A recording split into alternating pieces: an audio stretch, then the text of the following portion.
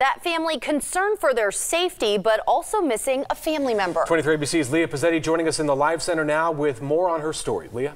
Yeah, Tim and Jessica, this local woman took to social media after her house was broken into. In this post you can see here, she details a TV being stolen, jewelry being stolen, a gold Apple Watch being stolen. But it's not these items she wants back. It's one single, very special object. You can see the whole doors busted. When Ashley Cullum got home Friday, the first thing we noticed was our front door was open. Her dogs were loose and her home trashed. I noticed the TV and the speakers being gone first. Then she realized another item was missing. My daughter came in the room and was like, "Your grandpa's missing." Her grandpa's ashes, to be exact. They were sitting right here on this shelf in an urn that looks similar to this. Now they're gone. And it's kind of like re-losing that person.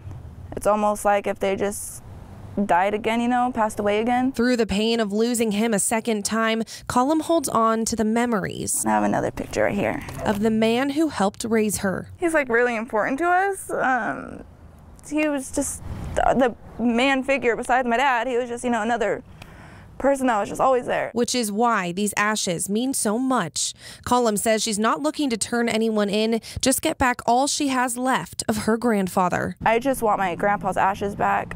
Keep the jewelry, keep everything else, go make your money. I just want my grandpa's ashes. That's something I'm not going to ever be able to get back. Leaving Cullum waiting at her doorstep, hoping. I hope whoever does have them, kindness, can just be nice enough to return them. Will reunite her with her grandfather. Now, if you have any information on this burglary in Oildale, you are encouraged to contact the Kern County Sheriff's Office at 861-3100. Reporting live in studio, Leah Pizzetti, 23 ABC. Just last